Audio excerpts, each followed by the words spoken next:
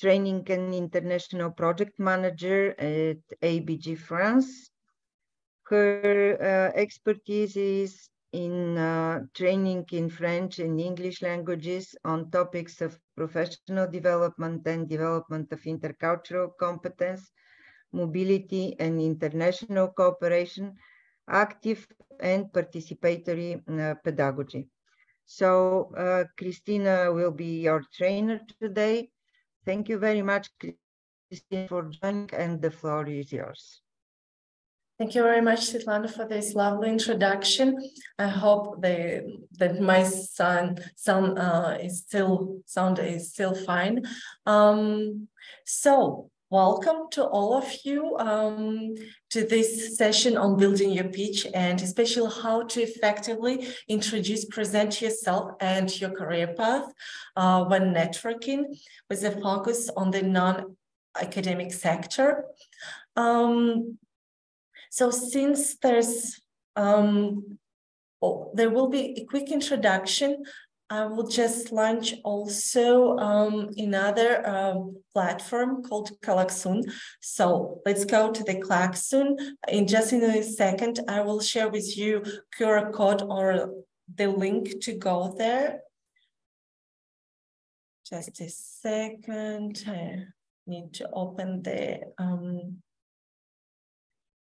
platform, and then I will of course introduce myself more into details while I'm just sharing with you this pitching strategy, and then of course also we will discuss what ABG is about. So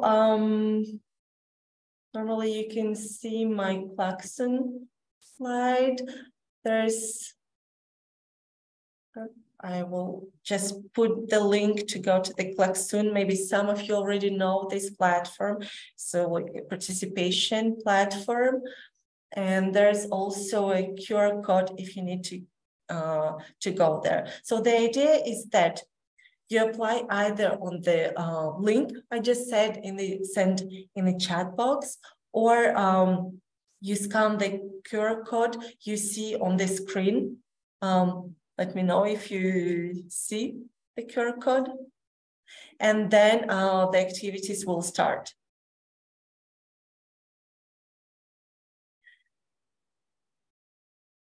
So let me know if the link is functioning. Or QR code? Yes. Yes. QR code also works.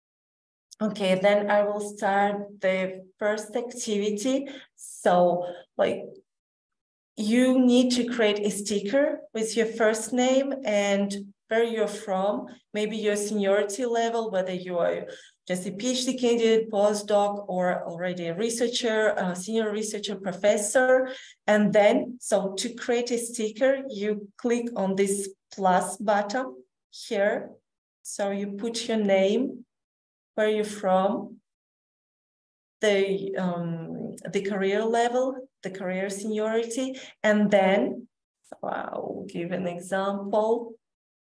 So here is already mine. You put your sticker in the country where you're right now. So I see new, okay, so you created stickers, then you can of course display your stickers according to the country you're currently in. And one where, well, I hope all of you on Klaxoon. So just to give time to everyone to put your sticker on the map.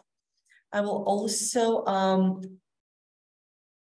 give to talk about the ABG. So the ABG, or Association Bernard Grégory, we're a French non-profit association dedicated to career development for PhDs outside of academia.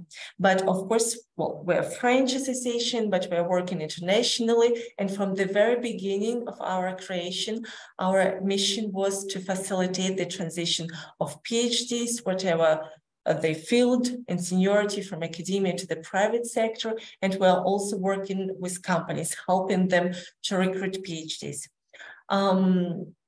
What we do on a daily basis? Well, we have job board for our recruitment activities. We have website with different information that could interest you. We have newsletters, international one as well, some information, networking events, testimonies from PhD holders sharing their experience, how they found also their job, or also recruiters. And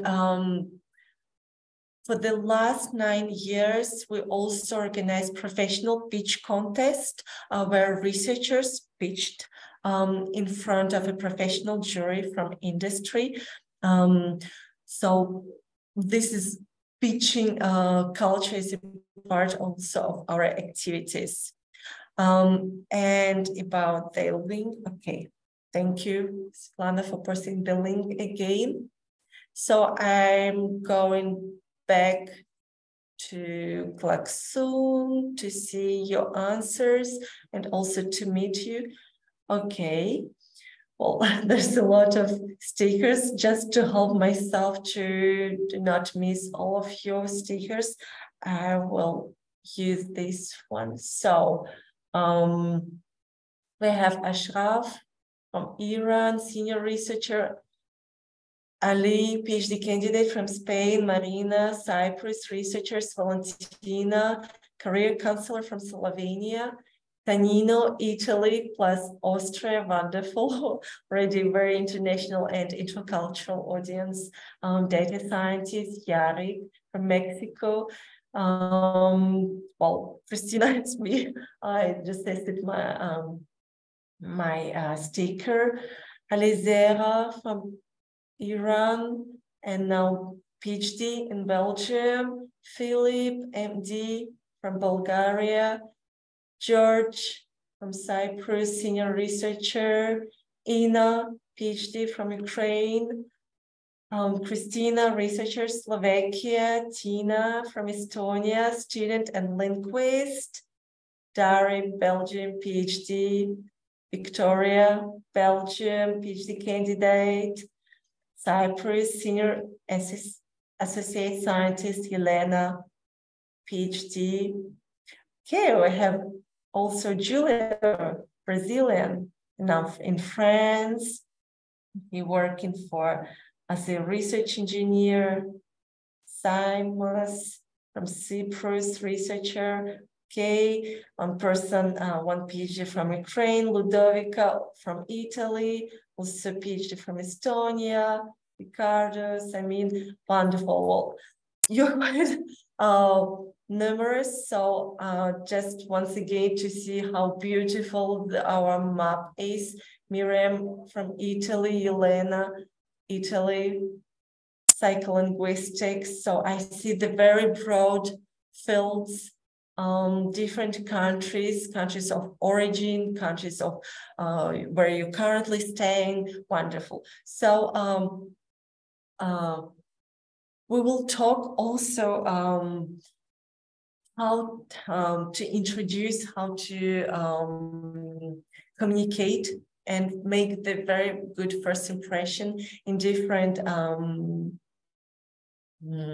international context. I promise also more detailed information about myself, why I'm here to help you with your pitches. So once again, my name is Christina Berakut. I work for ABG, as Svetlana has introduced me. So myself, I'm Parisian, but also Siberian.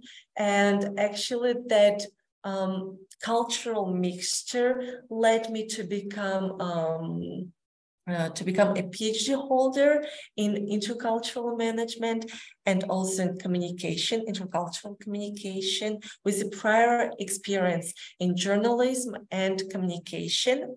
So throughout my career, I've been practicing and communicating, particularly in international context, as a presenter, as a moderator of different events, as also a participant. It's also important to know how to introduce yourself, even if you're not in the center of an event. And each time, my priorities were making sure to be audible, concise, on point, and then with knowing how to do this pitching, I started to share, of course, my tips on pitching with researchers, PhD candidates and postdocs mainly, sometimes also on the event that I moderate, we have more senior researchers, professors as well.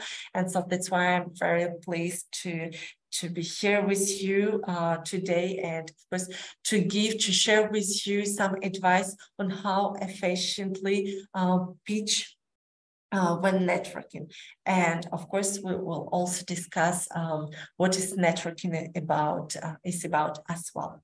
So do not hesitate to ask me questions either in chat box or just to put your mic on and asking very natural question like a communication. So we still like 64, so it's a bearable amount of people. So if you want to interact, really do not hesitate. I encourage you to do so. So thank you once again for introducing quickly yourself.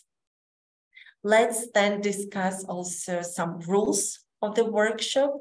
Well, of course, not just questions, but even discussions are welcome. If you want to share some elements from your experience, you can do this both way, either in a chat box or just by taking a parole. In the second part, we will do some practice. So, of course, benevolence will be important, but also try to be constructive. It won't be enough to provide a feedback to your colleagues, just saying like everything is fine, nothing to add, nothing to change. We're here to practice. So it will also help to build a group dynamic. Realism, it means that, of course, maybe you will not receive all answers today. In just after one practice, you might not become perfect pitchers, but it's a start. And then, of course, you need to invest and practice as well. And then, well, I'm checking on your faces to see also your reactions. So if it's fine for you to keep your camera on, please do so. And then, of course, if you talk, mic off. If not, please keep your mic off. Do you accept these rules? Yeah, well, the faces I see, yes. Yeah, wonderful. So let's go directly to the, there's also some reactions, wonderful. Well, about pitching, and well, let's start also with career crossroads. Well, when we talk about pitching, communication, and of course, career development, it doesn't matter if you're at the end of your thesis or if you're doing your first or third postdoc, if you're already a researcher, established researcher, at any point of your career, you might ask yourself, what I want to do next and in what sector. So what you already know, with some exceptions, I saw on the posting that some of you are already in the private sector. Well, basically, you know academics research. First, you're a PhD candidate, then you're a postdoc, lecturer, assistant professor, then a professor, but it's not, of course, it's not the only way to make your pitch useful. At each step, actually, you may have many choices to go to private education, publishing, journalism, civil service, consulting, technological transfer, intellectual property, anything, R&D, of course. So once again, in today's workshop, the focus will be on the non-academic sector. So we will also discuss, of course, this transition from one sector to another, and to be able to get hold on these different opportunities while switching from one sector to another, it will be essential to prepare yourself and know how to speak about your accomplishments with sort of self assurance, and of course, make yourself noticed by important people, by decision makers. So this is what we are going to see during today's workshop, to learn how to pitch your career path also as consistent. But before we start, and also so to show your experience and skills, of course, you need to work on your introduction. It's something I'm sure you already know how to do, but in academia. So let's talk about industry or business, companies. Sometimes I'm, say industry or companies, of course, it's all non-academic sector. So it could be NGOs, any type of organism, companies. So like, do not stick to the term industry or business. So a question for you, in what context you might need to talk to someone from industry? And when you need to talk to this person in some different context, what would you say, what are the main differences between communication in science and communication in business? Do you have some ideas already? Well, first, in what context can you talk with someone from industry?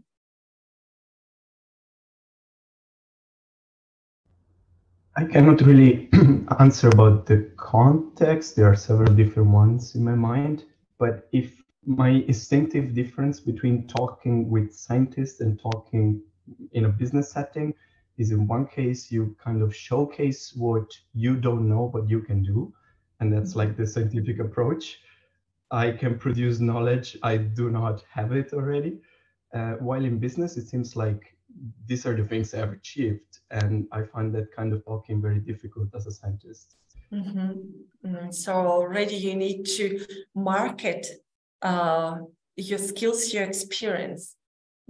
Thank you, Tanino. Teodoro? Yeah, hello. Well, usually the business in the industry in general, they need solutions at the time that they request it. So sometimes the science part or the academic part, it takes time to do the research and possibly not have results on a specific time, but usually the industry wants to buy solutions in their daily issues. So from my experience so far, I think this is the main difference in industry and science. Yeah, you're absolutely right. The fact to mention your achievements, that you're able also to obtain results, will be very much important when talking to someone from industry. What else?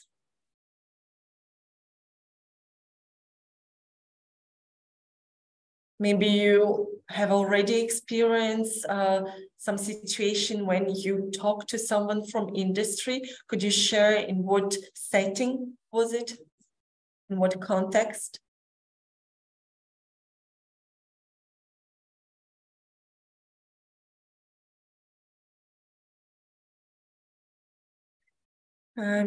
See the chat box.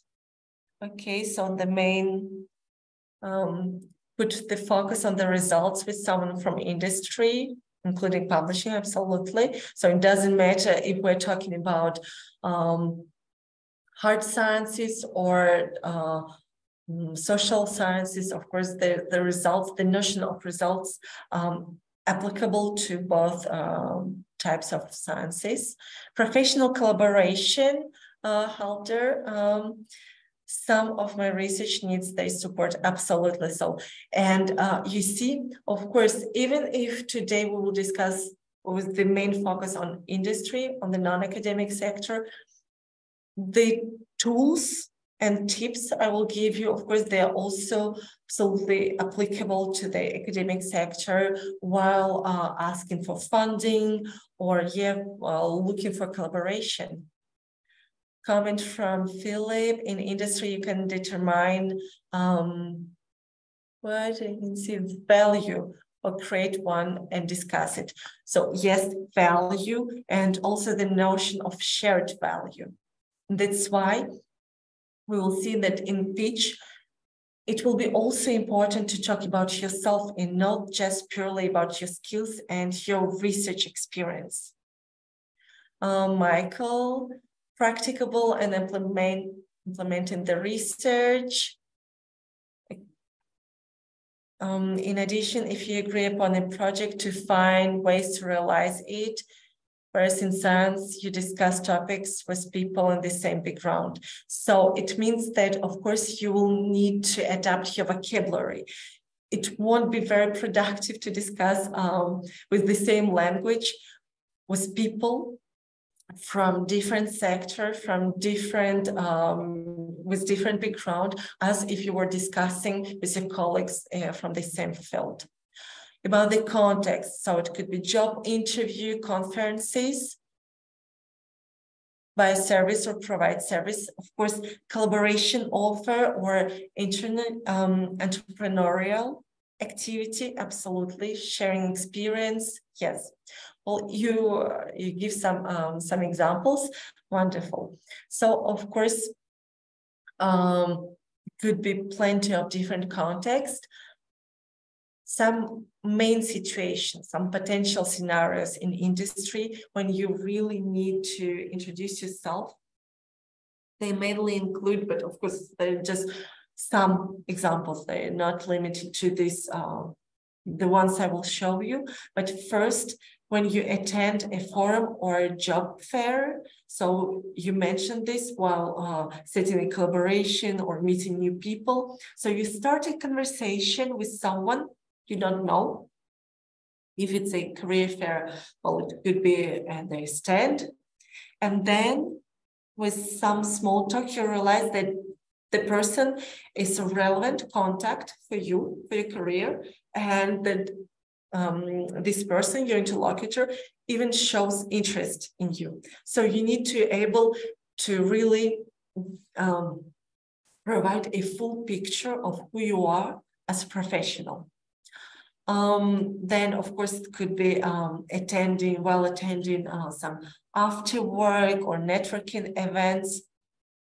It could be a situation when you're introduced by someone you know to the third person, to a professional, who will need to know a little bit more about you and about your projects, or also if you're really in advanced level of networking, when you actually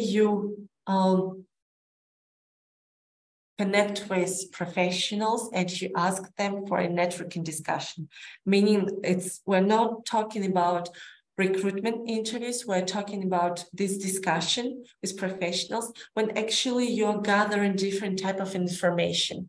Your goal is to explore a different sector, different jobs. So let's say you're wondering what does it mean to be R&D manager or consultant or tech transfer specialist. Of course, you got the first idea from your entourage, from job offers, but really what it is about these kind of jobs, you want to be sure if you have right skills, if you have right understanding of what is expected. So for this, you're looking for networking discussion when you can gather this information and receive some advice from professionals. So you walk into this person's office for this networking discussion, and the person asks you for a short introduction.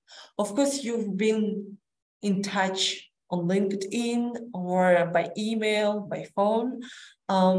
But once again, to settle the framework of the situation of networking, you need to provide some additional information and talk about your goals. Or as some of you also mentioned in comments, when you're invited to the recruitment interview with the companies, let's say it's not your future job, your future boss, but it's HR manager who's not specifically specialist from your field and who sits back in his or her chair and says, oh, well, tell me about yourself, or why should I hire you? So in these examples, under these circumstances, first impression are vital. You only have a few minutes to awaken the interest of your interlocutor and make them want to know more about you, to engage in a dialogue, to ask you questions. So that's why a crucial communication tool will be, of course, pitch, to introduce oneself. Maybe you already heard about elevator pitch. Let me know if it's something that you know, you heard about an elevator pitch. No. No. No. So there's no. Well, in few words, wonderful that I mentioned this elevator pitch then. It's a term. Well, it's back from, it was created by baseball terms, but of course we're not talking about baseball, we're talking about elevator pitch, when actually while attending, while waiting for elevator, there's this small talk when two professionals introduce to each other while they go in somewhere on, I don't know, friend's third floor. So of course, the term came from United States. So if you're right now in a country where there's not quite high buildings, well, it doesn't mean that you're not able to perform an elevator pitch. It's actually a talk and quick introduction to open a conversation. We're talking about 15 to 30 seconds. The same when you attend a career fair or globally you meet someone in the public for the first time, eventually in an elevator as well. So you need, of course, to give your name, your position. This is something that comes really naturally, quickly. Well, if you're already in a position, what you do, some of your main activities, and why you launch a conversation. And then, based on this structure of an elevator pitch, in a more professional way, we're talking about 2 minutes presentation. And in 2 minutes presentation, it's correspond to the question, tell me about yourself. So it could be networking discussion with this idea to introduce yourself and also to find more about the company and ask questions to your interlocutor. So of course, networking will be important for the transition to industry. Before we discuss what is networking is about, do you have some questions?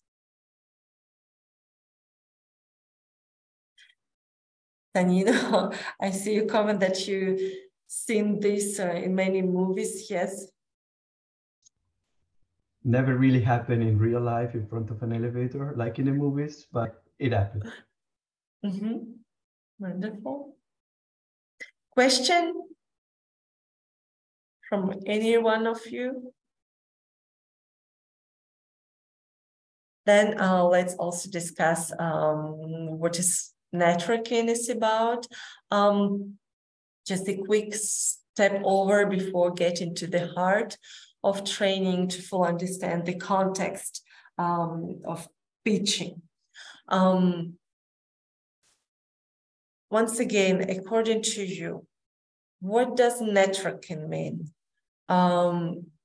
So what is networking, and also who is a part of your network, and why, according to you, you need to network with new connections? And also, if you already practice some networking events, networking approach, if you would love to share with us your networking steps, your networking approach, how do you network? Do we have some desire to share some thoughts about networking?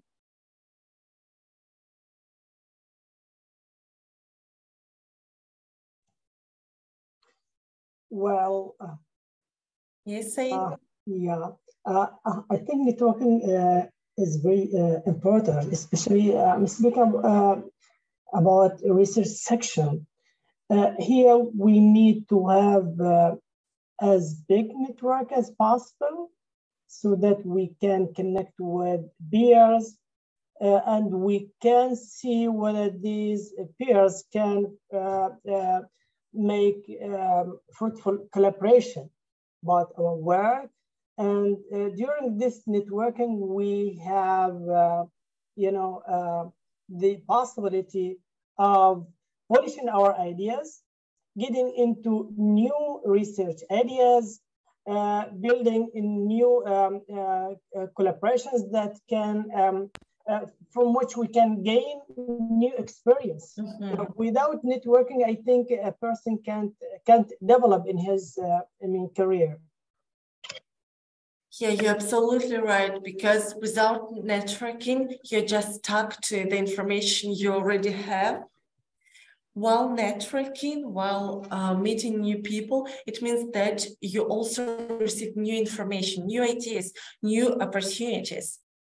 So I absolutely agree with you, Said.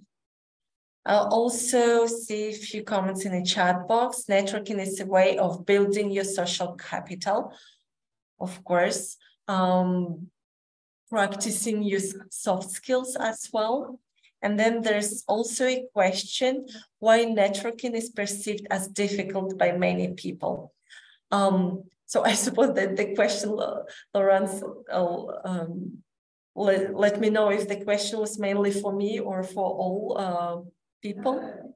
But before I answer to this question, if also some of you, some of you can share whether you find it difficult, and if so, yes. Yes, Elena? For me, networking is necessary because of my profession, medicine. It is necessary to find new colleagues, new contacts to discuss patients, several clinical cases. And for me, two best ways for networking, it is social networks like LinkedIn, professional social network, and during congresses and international conferences. It's really nice way for networking. Absolutely. So LinkedIn is an international platform. So there's plenty of countries where we can find LinkedIn, with some exception for several countries. But it's true that if it was the case a few years ago to find just people from industry in LinkedIn, nowadays it's no more the question of sector. You can find any sector, any type of background, any type of seniority. So it's easiest way to stay in touch with people from your network. So thank you, Elena, for sharing this. And I really encourage all of you, if you're hesitating, well, should I create a LinkedIn profile or not? Do not hesitate. Do not hesitate anymore. Try, and then, well, you will see whether it's useful or not. May I share my experience? Sorry Yeah, for my voice because I'm a bit sick. But normally I have 17 years of experience in a business. And since the beginning of this year, I started working in Sofia University in academia. So I'm the other way around, from business to the academia. But I leave my LinkedIn profile absolutely empty. Nothing happened, nothing was updated, nothing. Once I started, okay, maybe it's important, I will update my information, what I'm growing, I am changing. I started to receive so many job offers. One of it was for district manager responsible for 7 countries. Can you imagine what it was? Really big opportunity that otherwise no one knows me, what's my experience, and I've been like, I don't know what to do, which career path to take. So it is important from my point of view. Sometimes the chances go just with a few steps. So yeah, absolutely. Just small remark. Thank you, Tanya. I would absolutely agree that LinkedIn is a nice place for inspiration, just to see. I have my PhD in my field, and I have no idea what can I do with this. So with keywords, I can find people with similar background and see what type of jobs they're doing, in what position they are right now. And of course, it's not to me to say to you that research is international. So if you want to expand also your collaborations, well, of course, you need to be present where you can find these professionals from all over the world. Thank you.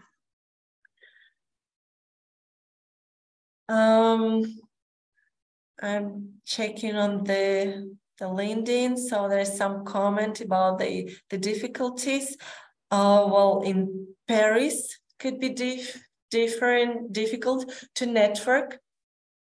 And it's true that also networking, sometimes it could be very cultural thing. But once you know rules of networking, you can apply this to any country, and especially to France. In France, it's a very cultural thing to network, to approach professionals, and to expand your network as well. So very quick tip is, of course, to learn more about networking, really to position yourself as professional and approach other professionals. And international tip, when your request is clear, when clearly in your first message, you explain why you want to network with this professional, with this particular professional, what your goals are, and especially if you have some key in common. So if you know someone who knows someone, in this case, of course, it's easy to network. Then, if you're a newcomer to a country, one thing that you also might have with a professional to network is your PhD. A PhD is really great key to enter in the contact, because it doesn't matter what country it is. If you want, let's say, network with professionals now working in a company, and they're Parisians. You don't know how to approach them, but in your first message, you mentioned that you're also a PhD holder, now wondering how you can switch to industry. So it means that the person, if this professional has also a PhD and now working in company, for sure they've been through this question, what shall I do next? So it's something in common that will help you to also to break the glass and to receive a positive answer. So when you can find something in common with people to network, really doesn't matter what country it is, it will help you to approach these people. I'm also continuing to read your comments. Then if you want to share something spontaneously, do not hesitate to talk. LinkedIn, social networking, of course. About personal character. Well, it's true that a few years ago, when you learn more about networking and networking tools, one of the reasons I've been told why people don't know how to network is because of characters, temper, like how do we call this? Extroverted people, like have this tendency to, well, they were supposed that they have some facilities to network than introvert. And I see, Laurence, your comment. So it was always shocking for me.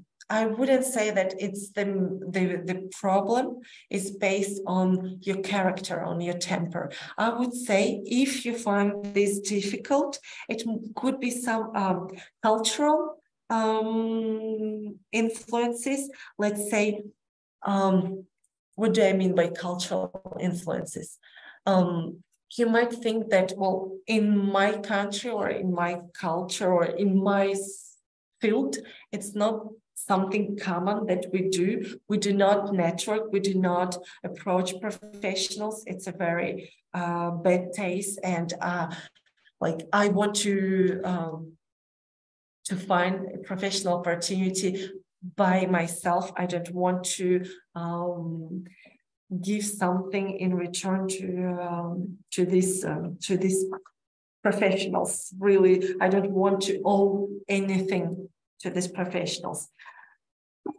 Well, if when you reflect and you feel that it's some cultural, you just need to check if it's just your opinion. If there's all people with similar background, they are really close to networking, and I'm sure that you will find that actually there's still people networking, even if it's not a common practice in your culture or in your field. And then the real reason is because like I don't know how to. I really don't know tools how to network. And what will help you? Well, of course, the clear communication, efficient communication helps in networking. And then also think about switching, like, you know, think about change of perspective. So let's say if someone outside of your network will approach you and ask for advice, will you help this professional or will you ignore this person? So maybe already you actually experienced this, that someone has approached you and who wanted to know about the postdoctoral program you're in right now, or about your university, or about fellowship you got. Tell me if you experienced this from youngest researchers approaching you and asking for advice, and how did you react? Actually, yes. For example, I've experienced this a lot in the scientific field. It's a constant asking for advice and receiving advice. And in this sense, this turns into a very easy networking opportunity. But there is a comment that maybe for the people that say like it's difficult to network or to do it productively. In this kind of context, I have the impression there is the more senior person that should take care of the connection building. And with this, what I mean is if you are asking for advice, and if I feel I can help you, you don't kind of want to waste my time now, so we can connect, so we continue later. And I will be the one proposing the connection if I think I can help. While on the other hand, if it is me asking for help, I will ask if the person can help me now or later and propose and like suggest I'm ready to connect if you want, but I will not ask unless they're willing to do that because I don't want to waste their time. And so far, I've always been asked to connect, so it's actually not so difficult in this sense. Yeah, yeah. Thank you, Tanina, for sharing. Yes, Annie? Would you love to share something?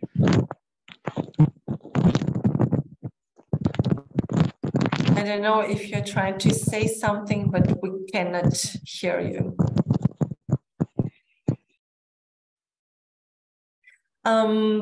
So Annie, if you wanted to share something, we'll check your mic, and I hope I will hear from you soon.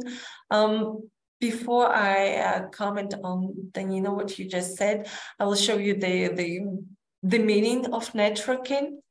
Well, mainly it's yeah. Sorry, was a mistake with my thing. That is okay. You can continue, please. Okay.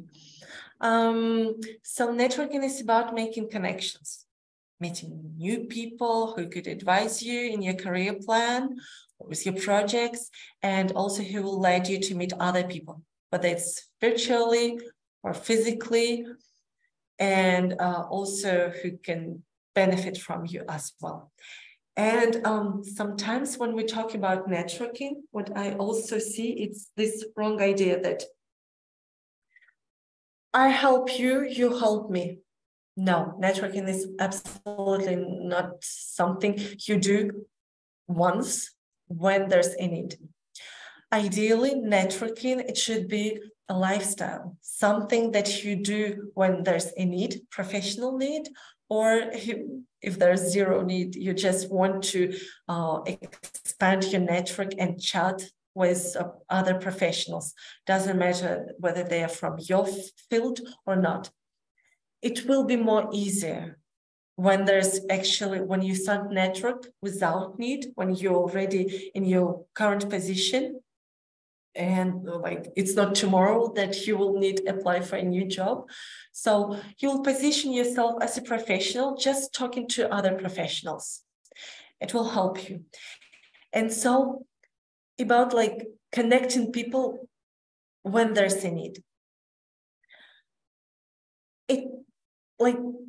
It's true that if you do network really punctually, and if you connect with people asking for advice when you need an advice, they could create this atmosphere that, well, I don't want to bother people, they are too busy.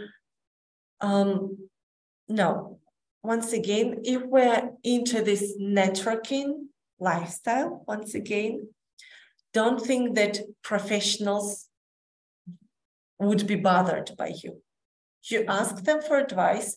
If they are busy right now, normally a good professional will let you know, like, I would love to help you, but for the next for the next few weeks, unfortunately, I'm quite busy. Could we chat later?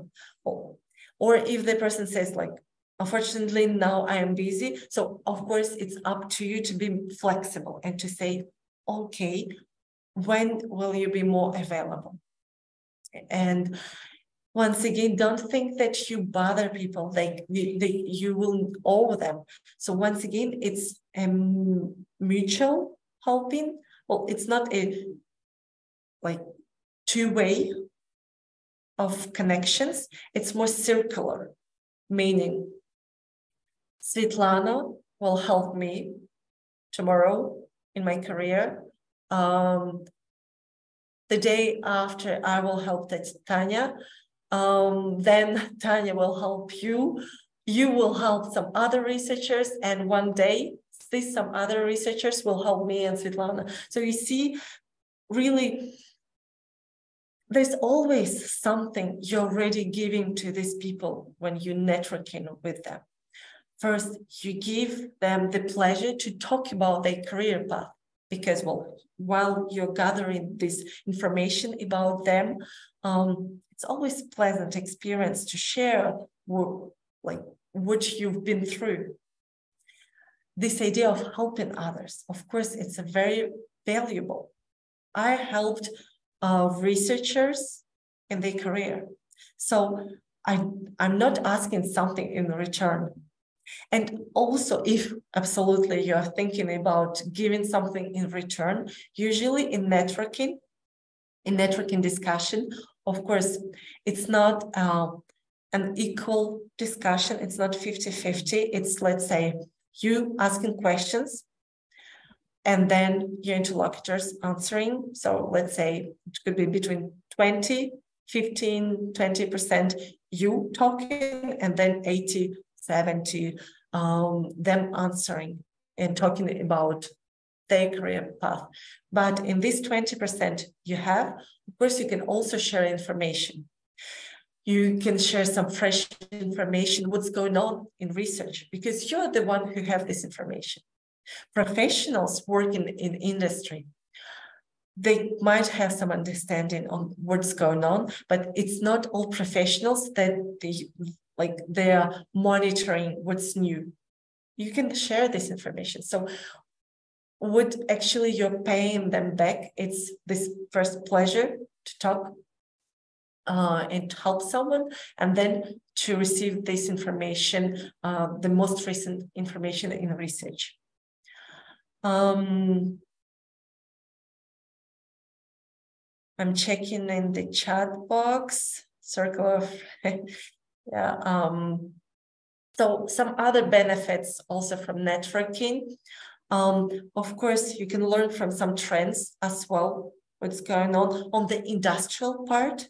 And once again, even if after finally you will stay in academia, the nowadays reality is that even for a very academic career, you need to collaborate with industry. So you can learn some trends, and some ideas, also to prepare your academic projects as well, to know what could be interesting. Then, of course, well, once again, we've been discussing about this receiving advice, understanding what the job is about or a company is about, what the values are, very much important. Learning language. When you will go through a recruitment interview, speaking with your academic terms, it could be quite difficult to show that you're ready for switching, for transitioning to industry. With these networking discussions, you've learned already some terminologies, jargon, so you know, let's say, instead of saying thesis or PhD thesis, you will talk, or postdoctoral research, you will talk about research project. You will know also, let's say, talk about results, to show once again that you know the importance of notions. I see the question from Patrick, unsolicited emails. Absolutely. Once again, networking is about expanding. If you will network just with people you already know, you will not surely receive new information. So it's even a very common thing to send an LinkedIn invitation or an email. If you have an email from your potential interlocutor, saying like the structure of this email will be close to the to pitch. So like what exactly to put in this unsolicited email, I will answer later, but it's a very common practice. Of course, if you see an interesting professional on LinkedIn or elsewhere, you can send an invitation and launch a conversation. That's why personal references. So you're meeting new people who will also learn about you as professional. So you're actually making yourself visible for decision makers. And while networking, what will be important is, of course, to help your interlocutors and to help them understand you. So you really need to, you need help your interlocutors figure out quickly how they can help you.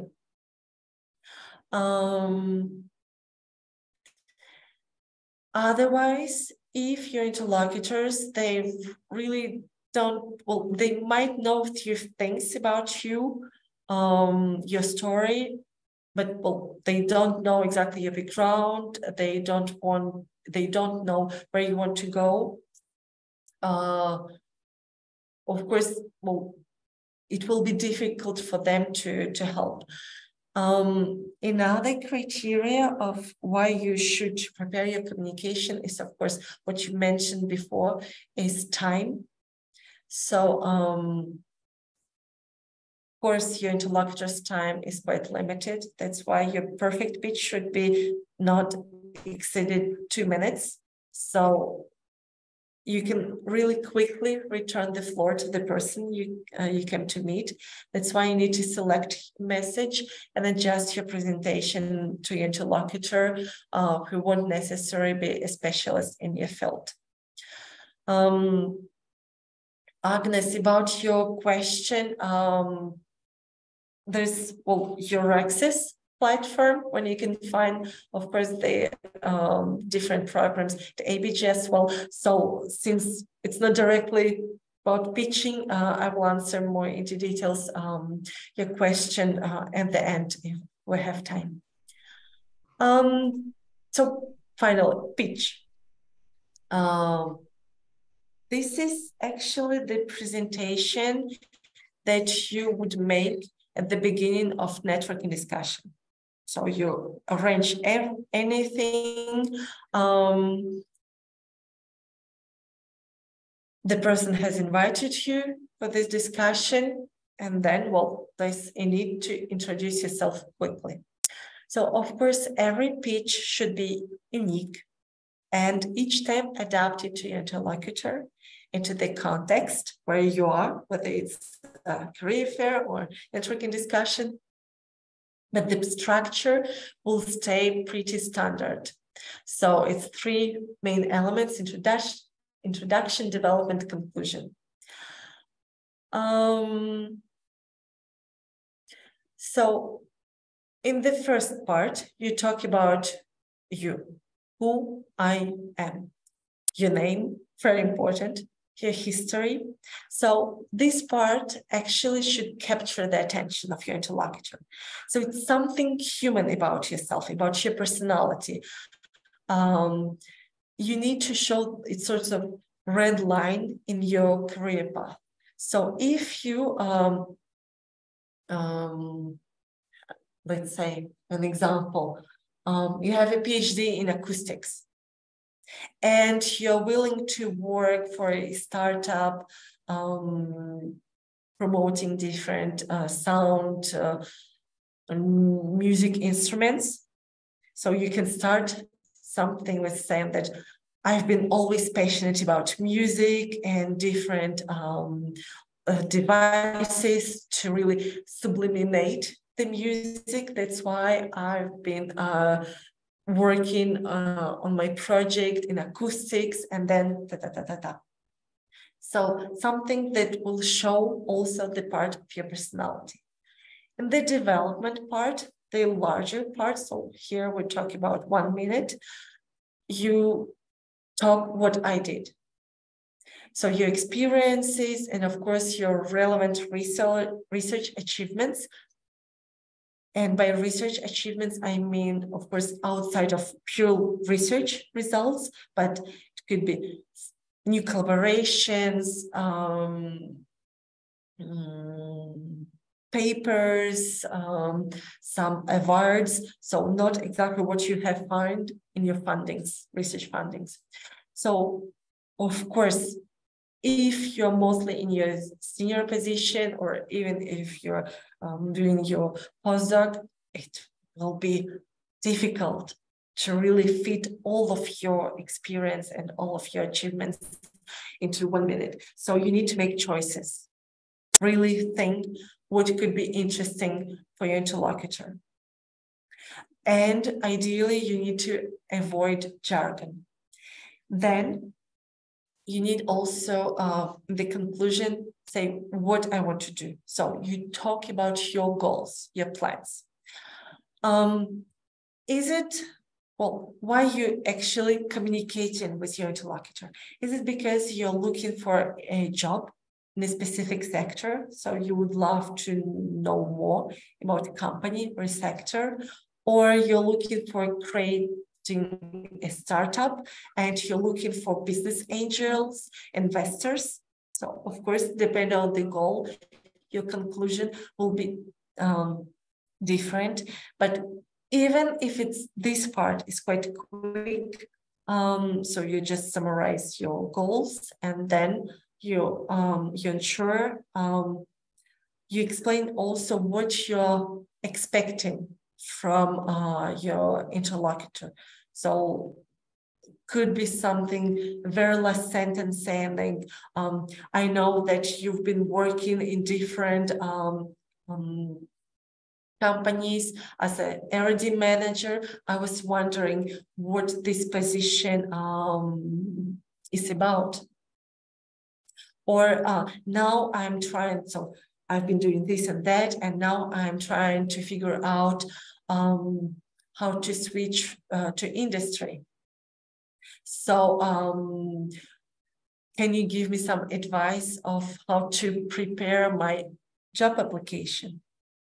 So once again, according to the context and your goals, the conclusion will be different. And once again, we're talking about 2 minutes. 2 minutes. 10 seconds less, 10 seconds more, but no longer. Otherwise, there's a risk that you will lose your interlocutor's interests. I will show you some examples. So I'm not sure if I shared this down. So I will reshare my screen. Okay, yeah. So we'll show you some examples of pitching. It's not seniors one. So the person, PhD candidates, doesn't matter about seniority. So 2 different examples, try to understand, well, listen to these examples and also notice what skills the person has mentioned, what are career goals of this particular researcher, and then, well, give me a quick feedback. What do you think about this speech? Did you understand everything? Was it pleasant to listen or not? So the first example is from Arita. So if you're ready, I will start the video. So once again, make some quick notes about what do you think about this pitch. So yeah, I hope the sound will be fine. Good morning, everybody. My name is Harita. I'm part of an interdisciplinary team of biologists and physicists at the Physics for Medicine laboratory. We study how painful and non-painful sensations are encoded in the brain. For example, when you have a soothing effect with warm tea, the same tea can be very painful or uncomfortable if the temperature is a bit higher. Our brain handles these kind of situations on a day-to-day basis, basically every passing moment. And I study how these situations change the brain networks. And I study this using a technology called functional ultrasound. When I did my master's in biomedical engineering, I started developing an interest in neuroscience. And I was told that it will be very difficult for me to switch to neuroscience because I was a biomedical engineer. But I did not give up. I was very motivated to find a position to learn something in neuroscience. And I found a position as a research associate in an Alzheimer's research lab in Mayo Clinic. From there, I applied to this PhD program in After Paris in ESPCI and started working in this project. Numerous times I've been told that engineers can't do what biologists can do and vice versa. And I wanted to kind of break that stereotype a little bit and to be able to do a little bit of both. And after rigorous training and a lot of putting in a lot of time and effort, I can now handle a surgical blade and an electronic circuit with almost the same level of ease. So at this point of my PhD, I have demonstrated and I've studied how brain networks change with respect to one's experiences. And I choose translational clinical neuroscience as a career path because I have trained myself to look at the bigger picture and also look at the technical implication and also the biological implications at the same time. So I sort of think that I'm ready to face that challenge now. Thank you for listening to me, and I'd be happy to answer any of your questions. Thanks. So this is the first example from Harita. What do you think? Did you understand what her career goal is? What her main skills are? What do you think?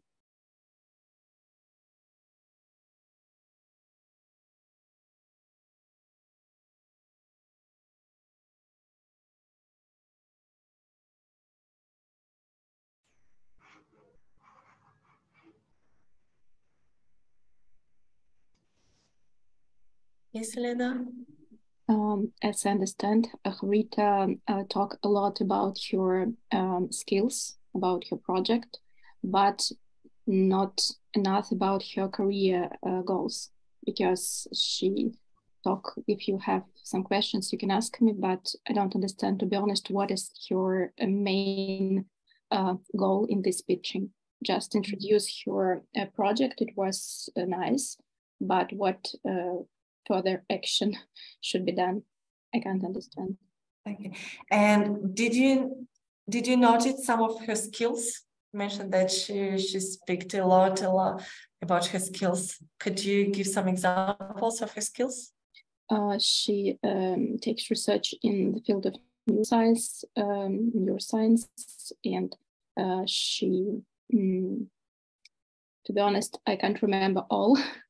But she talked a lot about technical things in her research work, about brain networks, how she researched these networks, in which methods. But to be honest, I can't fix a lot on this method because it was too much information for me. So she talked a lot of her scientific field project. Of course, we can hear scientific skills based on her pitch. Did anyone not notice her soft skills? She mentioned something. Thank you, Elena. So maybe a comment from my side. First of all, Tanina. by coming from her field, I realized like she was trying to describe her skills in the most simple way as possible, and she didn't even describe any of her technical skills. Actually, what she said was extremely generic. And so it's actually funny to realize that someone perceived that as this was too complicated, because from my side, it was so oversimplified. It's true that she paid really attention to jargon. There's really was almost zero jargon. Zero, yes. So on the other hand, what I actually caught my attention was the way she kind of demonstrated a skill rather than say that she had it. That was that she wanted to transition from one field to another. And so she described all the steps that she did. And now she reacted to people saying, hey, this is too hard for you. And it's like, no, I will manage. So how she took the challenge and kind of overcome it. There, I must say, I kind of got distracted taking some notes about myself. So I will not comment on the actual skills, soft skills that she described it afterwards. But you're absolutely right that she didn't list her skills. She didn't say like, my main skills are, my technical skills are, my soft skills are. She gave an example, and through the example, he shared that she someone is very perseverant person, motivated, rigorous. Thank you, Danila. Did anyone heard about her career goal?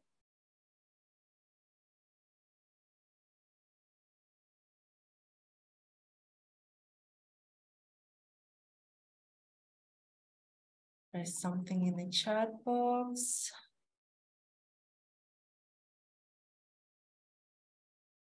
Okay,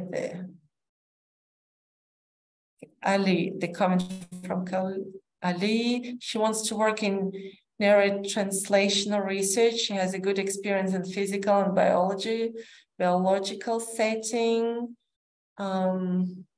She gave an example of handling an electronic circuit and surgical blade with similar ease here. And also the comment from Sandra, nice self-presentation, and she talked to an audience of experts in her field. It's actually the audience wasn't experts, so it was people from R&D in different fields and also companies. So it was a contest. One of the contests were organized at ABG. So on the other side, it was a jury. So it's not very 100% natural pitch. But she was talking about her career path, saying like, well, she sees herself in chemical neuroscience, and then she also developed why. It's absolutely fine not to, like give a lot of details about your career path, especially when you're in the very beginning of development of your career plan. So you have some ideas of what you want to do, and then you're open to conversation. So in pitch, it's also fine, like quickly mention what you want to do, and then of course to say that you're open to some other suggestions. Let's also see the second example from Olivia. So this one was mainly on the scientific part of career plan, and then Olivia's will talk mostly like more industrial oriented. So the same, try to make some notes.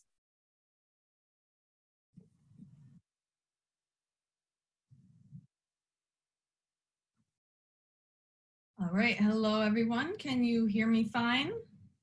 Okay, great. So my name's Olivia Kuhl. I'm from New York, and I'm finishing my PhD right now on the border of organic and polymer chemistry.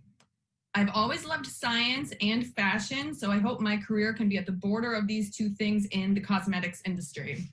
When I found this project at Up to Paris, designing new materials, it seemed like the perfect fit for this goal. So in Brooklyn, I worked as an adjunct professor, and I had so much fun teaching in a really international setting. And my goal was really to make chemistry accessible to everybody. At the same time, I got to keep my hands dirty in the lab, working as a teacher in the lab, but also as a research assistant. And I also was working in digital marketing, something I really enjoyed, and have continued to document my PhD project on an Instagram account. So my current research is in designing new recyclable materials called Vitramers.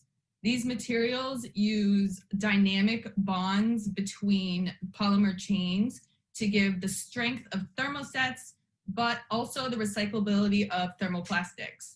So my piece of this project is to put a new chemistry into the materials that hasn't been used before.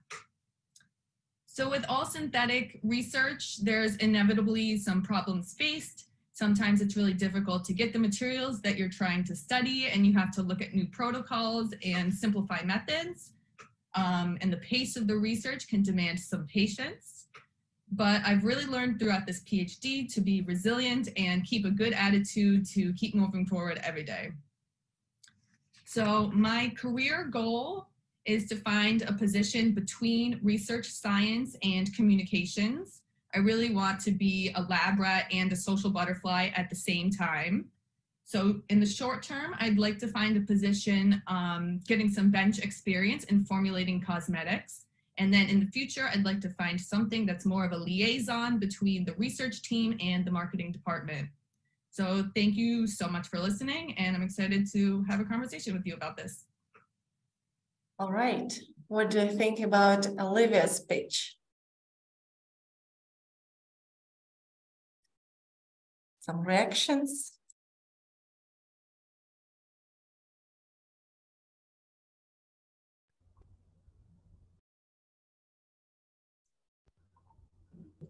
Well, I think this was a... Maybe sorry. first Said and then Tanino. Please, Said. Yeah, well, I think Olivia has done well in introducing herself and her skills and her goals. It's very important that she has managed to show her skills and her, career path.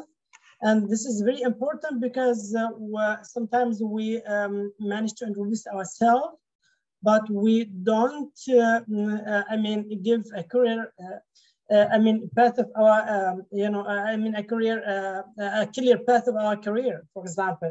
So this is very important. I think if I was a recruiter, I would not ask more about this, but I would ask more about what she is going to do for my specific problems.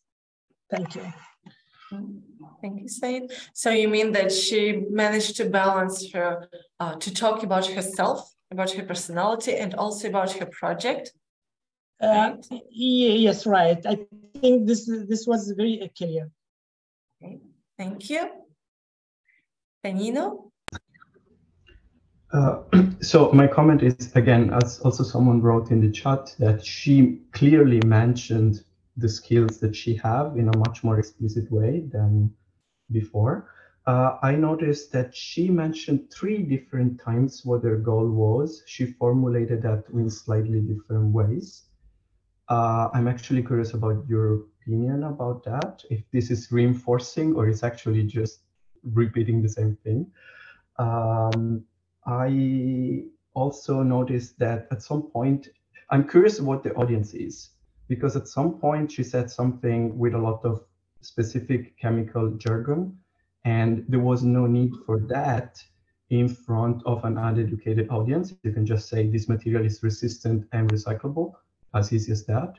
On the other hand, that was a very easy sentence to show competence if the audience understand what you're saying. So really, depending on the audience, I would be very pro this, like, wow, in one sentence, you actually showed a lot, or confused. And I also noticed how she formulated the career goals that are awesome, because she showed what is her short-term plan and long-term plan. Like, this position will fit me now for this reason, but later on, I want to transition and go there. And then she asked to kind of negotiate about that. That was very good. Yeah, thank you for your comment. Just quick replies. So, of course, I think the first time she mentions about her goal, it's just to settle the sector, cosmetic industry, and then also she explains why. So it's fine because it's like there's different kind of information. It's just what and then why. So of course you can complement and add something. It will not appear like repeating the same information. And of course, when she specified short, long terms, so it's once again showing that she quite advanced in her career planning. So she's been thinking about these elements as well. Helena?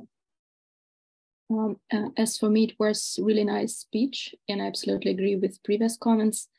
I noticed that she gave a really nice connection between her career goal. She said that she would like to work at the intersection of research and communication. And before that, she said that during her PhD project, she documented this project in her social networks, on Instagram. It's really nice connection because she shows her previous practical skills in her future roles. Mm-hmm. So it was argumented pitch. Yes, and this is ideally what you also need to have in your pitch, because while talking about your personality and skills, once again, it won't be enough just to say, I'm this kind of person and I have this list of skills. It won't be very much convincing, but when you are able to give even some quick examples showing your personality and skills, it will be very perfect. So if you're a social person, of course, if you say that you're a social person, you also need to help with this with your body language as well. And in Olivia's example, she really provides a really open posture, also saying with non-verbal communication and confirming what she's about to say. Some other comments, Olivia?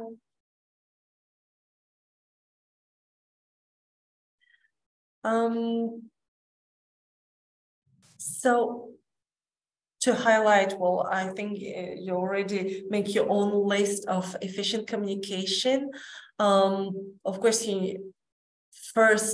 what you need to think about is to choose your words carefully. So no jargon. You saw about this. Oh yeah, about the this jargon. So in technical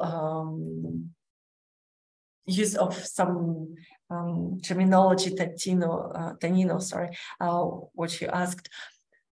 If there's really no option, if sometimes you need to use some terms, you can, of course, mention something more specific. And then in this case, you need to explain this, what it stands for. So, of course, you can try to find some middle way between going too technical and going too vulgarized. So that's why you need, of course, to use vocabulary known to your interlocutor. In Olivia's case, once again, it was a professional jury, so people working in industry, so not specifically in her field, but still they knew some terms. So it wasn't that much shocking as if it was just me with my social science background.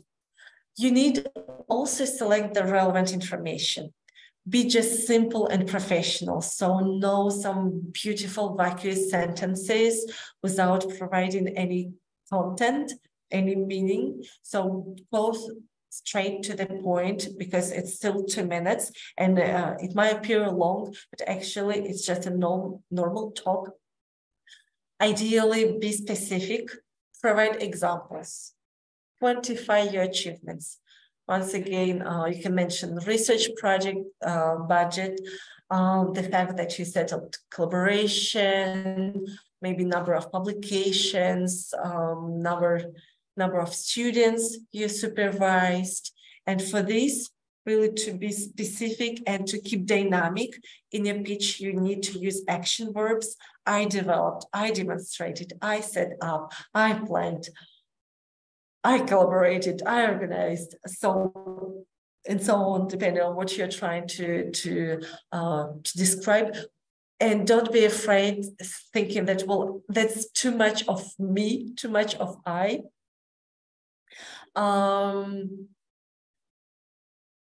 And because it's your presentation, you're not talking about your research, you're talking about yourself and about storytelling. So if you already know storytelling, of course, it's already a storytelling, but storytelling is mostly to show your skills, especially soft skills, because when you will talk about your hard skills, well, it's quite easy to justify that you know some techniques, easy. About soft skills, some personal qualities, it will be hard to justify just in 1 hour, 2 hours interview. So that's why it's true, you need to use storytelling, meaning that to explain, to showcase that you have some skills, soft skills, you need to give an example of a situation when you put this into the practice. So it's true that in pitch, very quickly in the development part, it's also the same idea of storytelling. So you not just once again, you don't list your skills, you provide a quick story.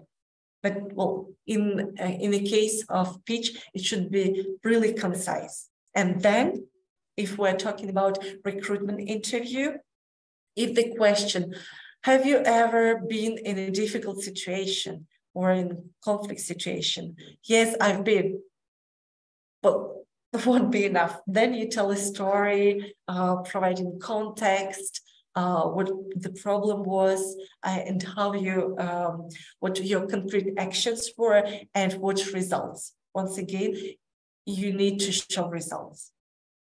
Well, body language, of course, even if it's online, we still see like a part of your body, so pay attention, and also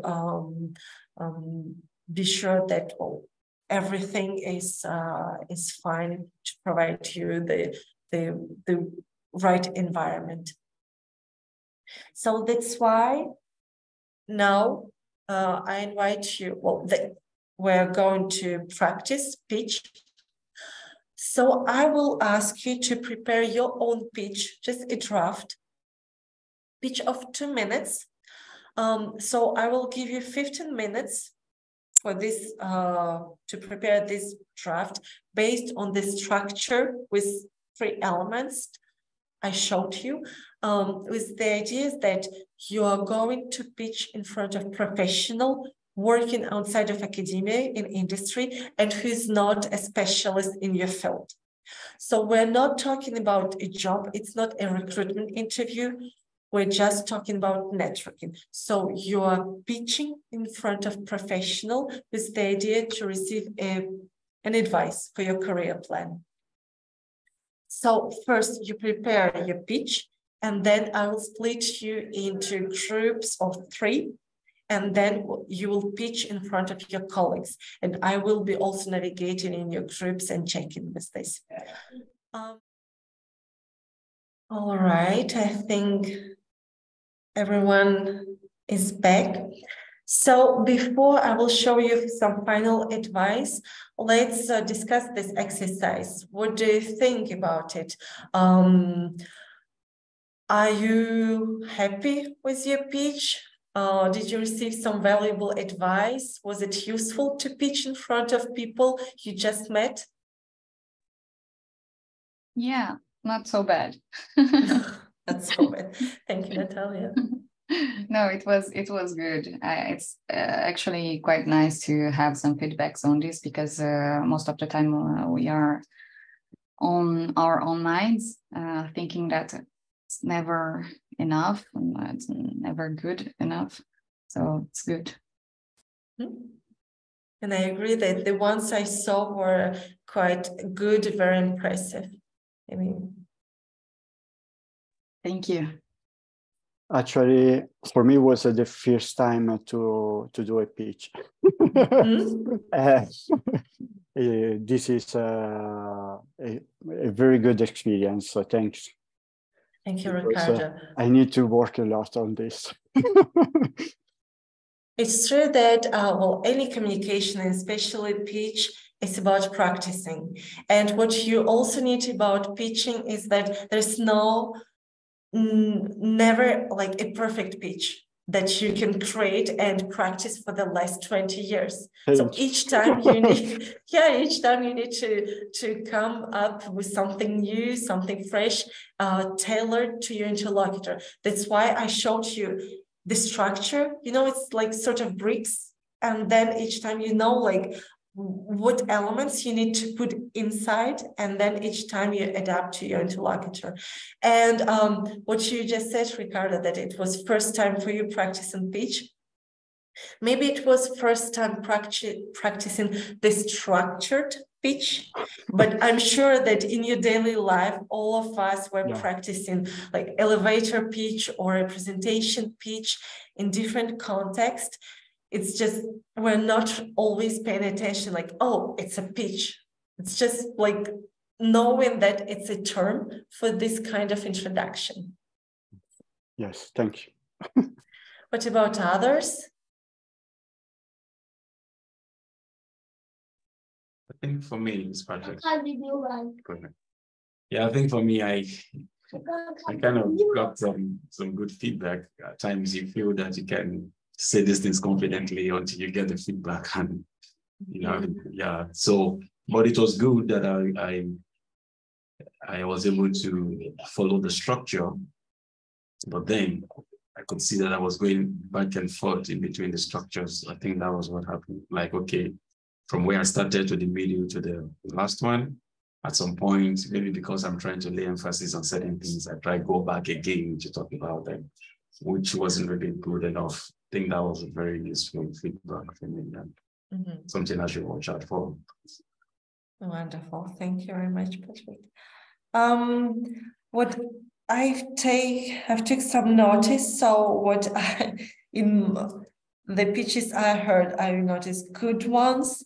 Not all pitches were perfectly to industry, so there was some pitches still for academia. So I suppose it's fine depending on your goals. But the structure, all of you managed to do so. Maybe some vocabulary you can also work on trying to, it's advice to all of you, especially if you are about to transit to industry, try to avoid some very typical academic words like saying PhD study, because even if you're just a PhD candidate right now, you're not doing study.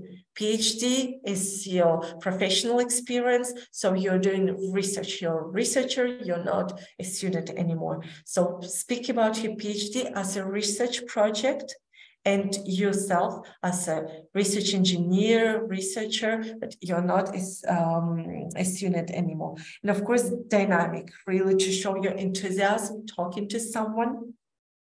And I really loved that some of you tried to, in your pitches, include any interlocutor. There's some example with pandemic. Pandemic is something that each of us has experienced.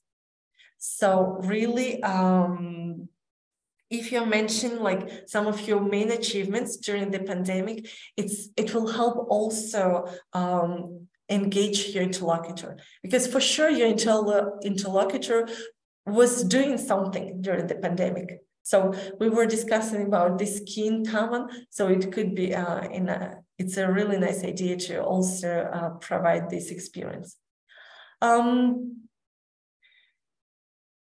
There's some also additional advice for debrief. Well, in pitches that I heard, all of you managed to pronounce well your name, so it's good. But in real life, sometimes maybe, I know there's a lot of people could forget to provide your name, so give your name. So really, no speedy, take your time, pronounce quite easily your name. If there's a need, try to also use some facial gymnastics, really to be sure that it will help you in your diction. Otherwise, of course, pitches is everything, but not an improvisation. It must seem like you're just improvising, but in fact, it's not the case. You prepared your pitch, at least bricks.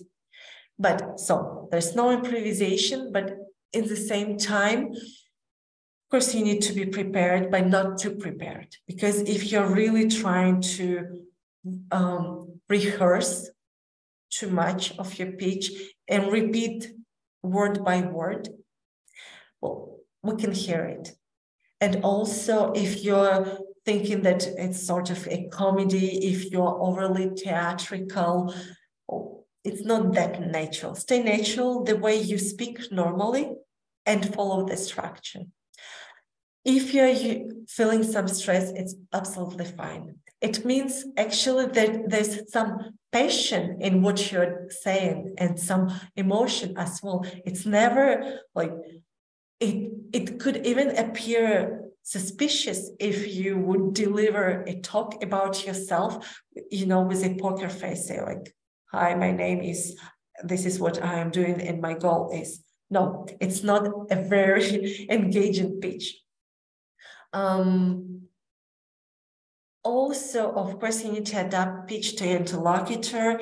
And the one tip that I really love to apply is that when you meet a new person and you have no clue what the person is doing, what their background is, actually, you can introduce themselves first. Oh, so you're also attending this event. Can you tell me more about you? So your interlocutor will pitch first, and then based on this quick information you receive, you can, of course, adapt your pitch to the interlocutor and be more to the point.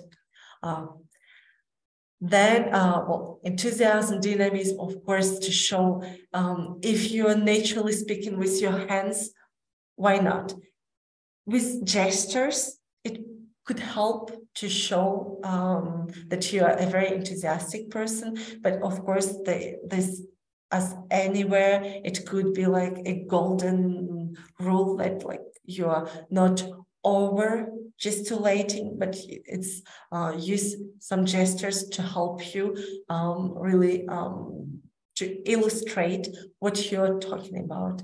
And of course, if it's online discussion, well, usually try to check if there's some mic is working, that your camera is working, because it's nice. Networking online is fine.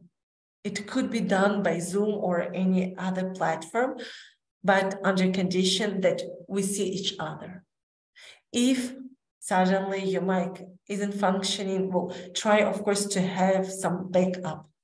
Unfortunately, well, there's some of you in such situation that you weren't able to practice pitch. Well, maybe here it's just a training, so it's less important to have your mic functioning. But if you will participate in networking discussion or even in the recruitment interview, of course, you need to be sure that everything is perfect. At least the picture and the sounding. And to help you really exercise pitch, if you're quite shy person, well, it will be nice, of course, to film yourself, to film your rehearsal, to also see whether you manage to sound fluently in what you're trying to say. I'm not talking about language, especially if you're speaking in a foreign language, but really if it makes sense on what you're saying. And if then you have friends, family, of course you practice, it's even better, you practice with a real audience. It's also very much helpful to be sure to refine your pitch as well. Yes, Tanina. I just wanted to comment on something you said about having a spare microphone, because it had happened to me so many times. And actually, we all have a spare microphone. It's called a smartphone, and you just switch from one device to another. It's usually very easy. Like there is always a solution that shouldn't be, but maybe it doesn't come to someone's mind in that very moment, and that's why I wanted to mention. Yeah, this is the problem. Sometimes, like if something isn't functioning, we're naturally trying to start we're panicking because like, oh, where's my phone? Where should I click? So that's why you need to, of course, I would totally agree with your advice. You need to be sure that you have some backup tools nearby, so you can of course use your smartphone and so on. So I see that you're sharing your LinkedIn accounts. That's wonderful. Please continue doing so. I just have 2 more slides to show you, but before that, do you have questions about this final advice or about this workshop in general?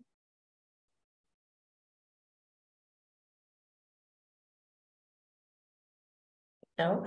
So, of course, pitching, good communication is really vital in any type of careers. And then what I also see at ABG, as I told you, we're always in touch with recruiters, and there's some also even job offers when pitching or networking is asked as a skill. So this is, I will show you just 2 quick examples. So first from French pharmaceutical group, Servier. So they're looking for neurology expert. For France, well, it doesn't matter what type, where. So of course, they're looking for someone with PhD or even a postdoctoral experience in the field, with some, of course, scientific publications, so some list also of technical knowledge. And then when it comes to soft skills, because for companies, for industry, they're always looking for soft skills. And actually, this part of your skills, this is something that will help you in your transition. You see, for a scientific position, they're asking for someone with perfect communication and presentation skills, both written and oral, and then the specific languages, and demonstrates good network and relationship building skills. So that's why I really try to, in this workshop, to talk about what we talk about pitching. So one way, and with this idea that you will pitch in front of professionals to build your network, because it's always nowadays often asked by companies.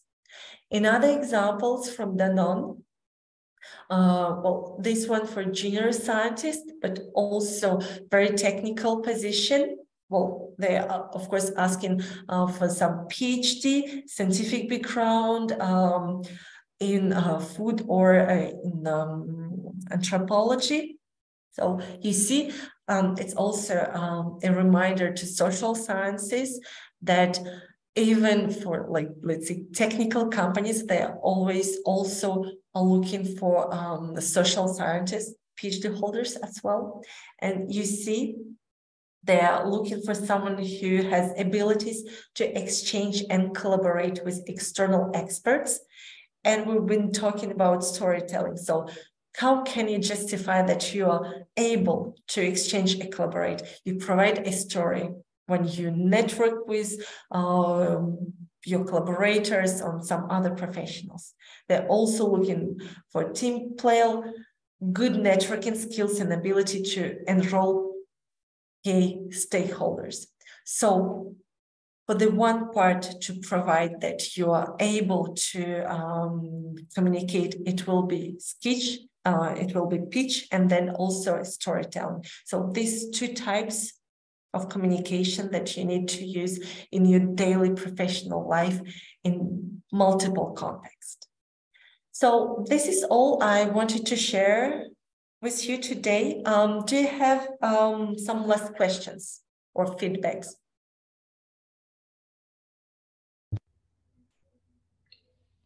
Can you comment more on how to kind of demonstrate networking skills beside, I don't know, it's something difficult to describe.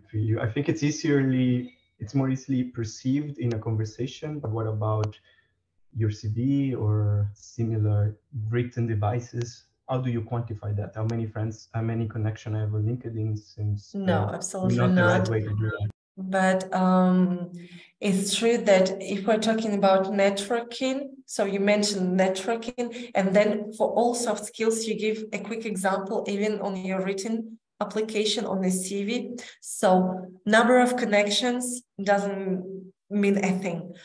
But if you, let's say, can provide some collaborations, or that you set up some events, and this, well, we can tell that, of course, you've been collaborating with different people, with different stakeholders. So it's like first elements that you are good in networking, and then if a recruiter is really interested in this particular skill, he or she will ask, could you elaborate on this? Could you provide some example? And then you're using storytelling. But on the written application, just a very quick example or of a situation where you put into practice your networking skill, well, in this example. Does it answer your question? Yeah, I did. Thank you. Some other questions? I have a question in relation to the work experience. Yeah. I don't know other people, but I don't have great society behind me. My curriculum is very poor in society. I worked for a small society and not for a big company. When I write my curriculum and spoke in relation to this, it's possible to mention IBM or Apple or Google, or there's a society, a company like this. How explain my skills? Because it's different to explain I achieved skills in Apple, and the other side, I achieve some skills in my countryside company or like that. Well, you need really to do not think that if you will show application of your skill in a big company, that it will count more than showing your skill with some smallest companies. So on your CV or on your LinkedIn, when you talk about your professional experience, you're explaining your missions, exactly what you've been doing. And with this, you're showing your skills. If you need to identify, if you have some trouble to name skills, there's a lot of different platforms that could help you. Just send me an email, I will provide some examples. But so you attach, you show your skills within professional experience.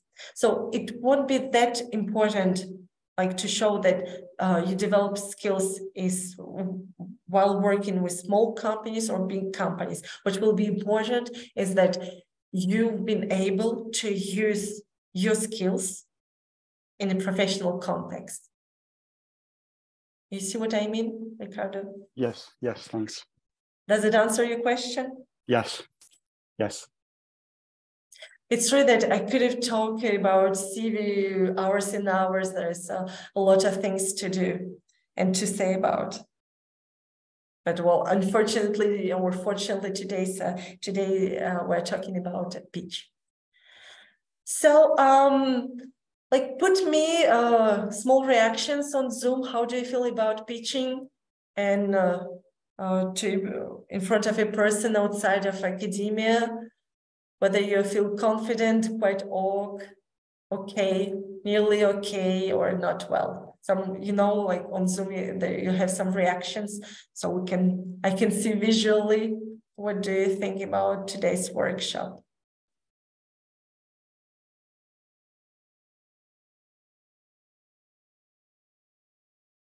Well, for me, it was very good. I mean, this is now for give our opinions. That's it. Yeah. Of course, you can just go this way. I'm sorry.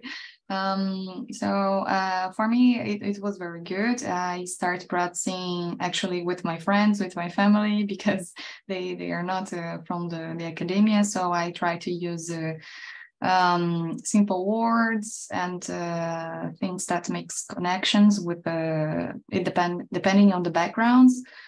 So that's my strategy. And when I am in conferences, scientific conferences, I try to use a more elevated, higher level of in the conversation. And yeah, that's it. Well, thank you, Natalia, very much for your feedback. I'm putting also my email in the chat box, so this way you know where to find me. So thank you very much for your participation, for staying until the end. If you have more questions, really do not hesitate to get in touch with me either via email or on LinkedIn. And well, I'm here also to help you and to assist as I can in your career development. So thank you once again, and best of luck with your pitching. I hope you will practice and enjoy this communication. Thank you very much, Christina. It was wonderful today to meet all of us and to have your advice and tips about preparing us for pitching. And we stay in touch, and we many of you already exchanged your contacts. So let's see each other in the next webinar. Thank you, Christina. Thank you all. Goodbye.